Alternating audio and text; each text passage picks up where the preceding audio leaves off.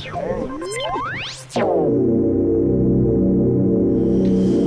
who were piously led into their Twilight Zone eyeball horror show lived 9 months with little and then not so little eyes in their uteri. What this meant long term was that a gnarly pet lived out in seemingly endless days with you and your beloveds. They didn't grow or mature, other than forming cataracts after 40 or 50 years. They'd hum along, silent and staring for a regular human lifespan, sitting in a box in your living room, blinking for decades, what we'd call mildly sentient.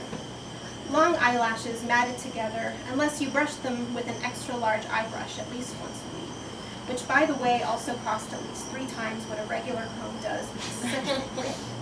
The bootleg versions you could buy for cheap were just as good, but obstetricians always talk the big virtues of the official products, and, you know, those poor-ass souls with eyeballs for offspring lap that shit up, hungry for something right and proper to be attached to the mess.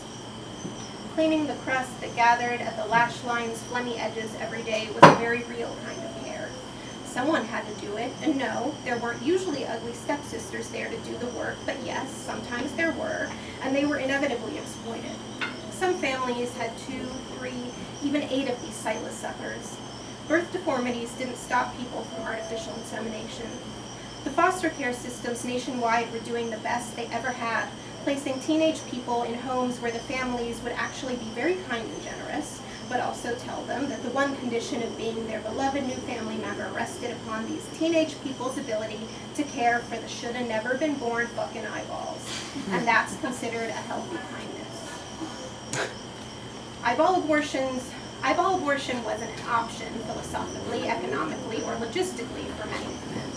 News stories would cycle in and out, women performing abortions on themselves or each other because one of the 2 clinics left in the country either couldn't admit them in time or were too far away to make an affordable journey of it. 10 women would be on the news in a week, dead from septic pussy syndrome, aka the whole planet Earth having had a worst-case scenario makeover. Looky, ma, we're real life hell on Earth. Consciousness-raising groups were working hard to offer safe at-home abortion tips for the masses, but, you know, not everyone has access to their booklets, their flyers, their organized kind of doctors running sneakily through big city streets at 2 a.m., Jane 200.0. The thick gray air poisoned the appropriated medical tools as soon as they left their scratched plastic cases, which in turn poisoned your body, and sometimes, despite our best latex-gloved intentions, everything just went to shit, shit, shit, and shit, and shit, and of course the news cycle ran those stories on a loop. Don't die, birth your eye. They paint themselves with mud in the afterlives of certain pondy-ass plants, and they accomplish that with a whole lot of throwing.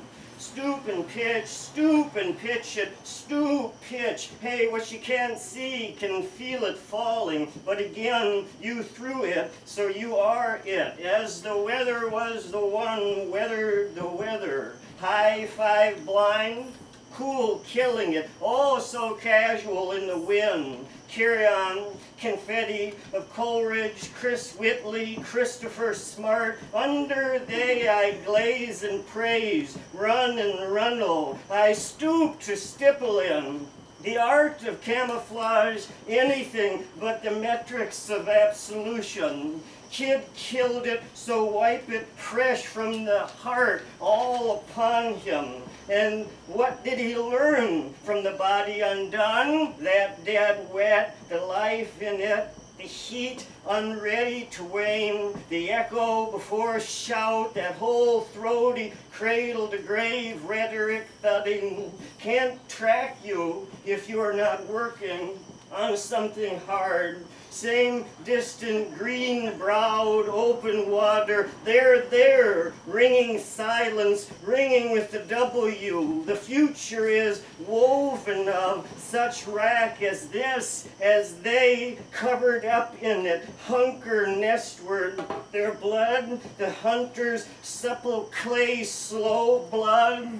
Their ladder snorts the checkered adder, bathe the choke cherry bod. Oh, we taste of one another and swallow the urge to hum. There's one. Woo! Hey, see you for the next 17 minutes. minutes. Give it an hour! This is a real windbag of one, so if you have a dog, you should recline upon it at this time.